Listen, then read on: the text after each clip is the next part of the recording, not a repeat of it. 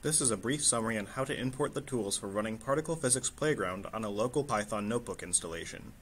We will be going over the documentation in the first part of the data interfacing notebook.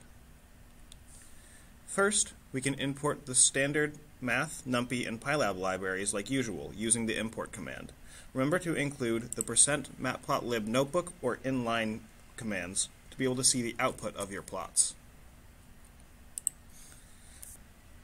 Now, if you properly installed the H5hep and Particle Physics Simplified libraries as shown in the local setup video tutorial, using these tools should be as simple as importing them as you would with the local libraries. You will also need to import the download file function from a file within the activities folder itself. This is also done with the import command.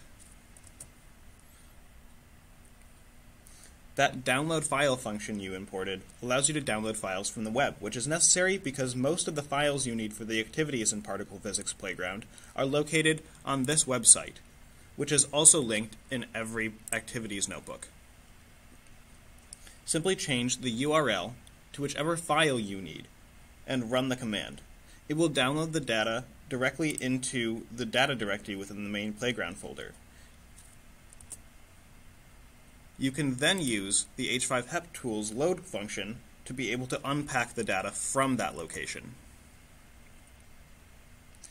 Those are all the tools you will need to import to download and interact with the data in all of the Particle Physics Playground activities.